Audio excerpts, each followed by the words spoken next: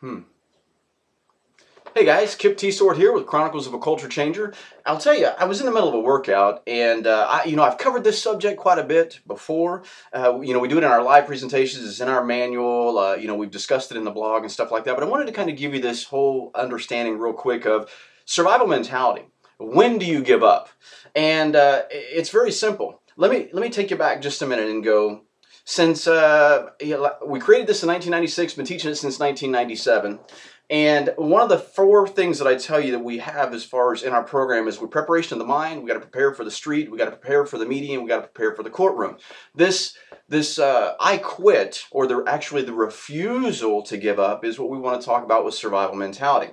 And so to prove that I practice what I preach, so not only did I have to understand this during my law enforcement career, but I would like to give it to you from the perspective of DT Free MS LLC.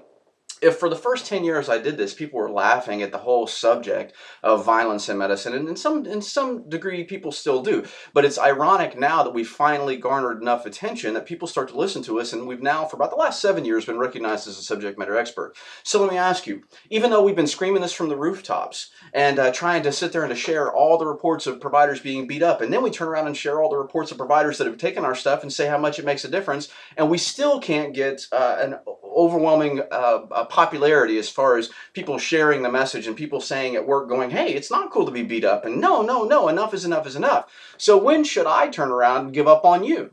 When should I quit? When should I say I've had enough? I should go pick up a regular job so I can at least pay my bills. So if I've given up on you? No. So if I'm not giving up on you, you can't give up on you. You can't give up on your peers. And what I want you to think about is this. There was that movie about the rock climber that got trapped. And he ends up cutting his arm off with a dull knife. Ladies and gentlemen, that's survival mentality. It doesn't have to always be about violence, although that's what we talk about in our program. I need you to understand that survival mentality is that you don't have to give up. No matter what, you don't have to give up. You don't quit. I'm not quitting on you. I'm not quitting. You can't quit. So if you're in that situation, whether it be a car crash, whether it be you were rock climbing and got trapped, if you realize that there is an end result, which means you're going to die unless you do something, you do something.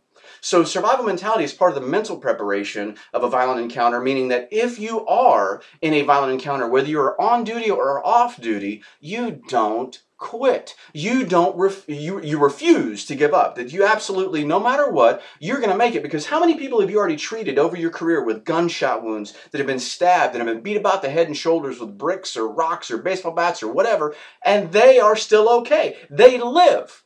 So that, guys, is survival mentality. There's a whole big section on it we cover in our blog on survival mentality, and I'll actually attach it to this so that you can read where the FBI has done some studies on why certain officers lived and certain officers died, and they overwhelmingly found that survival mentality was it.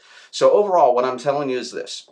In my ramblings and the way that it goes is survival mentality. Mental preparation for the violent encounter is as important as any physical skill you'll ever possess. You imagine, what would I do if? You can pick some of the stories from our forums that are actual news reports, pick those and go, what would I do if that were me? Watch a video, hear a story of somebody else being involved in an encounter and say, what would I do if that were me? Always end with you winning, but end with it being a winning with a reasonable response in case you were captured on camera. So with that, guys, don't quit. Don't give up. I'm not giving up on you. You don't give up on you. And with that, I'm out. See ya.